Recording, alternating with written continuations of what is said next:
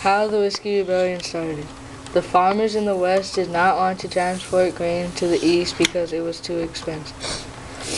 The farmers started making whiskey because a wagon of whiskey was worth more than a wagon of grain. So Alexander Hamilton started taxing the farmers to help the national debt. Farmers were very angry when they heard they were getting taxed.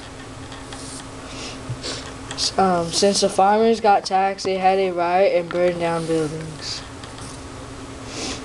Alexander Hamilton insisted that George Washington sent 15,000 troops to the Appalachian Mountains.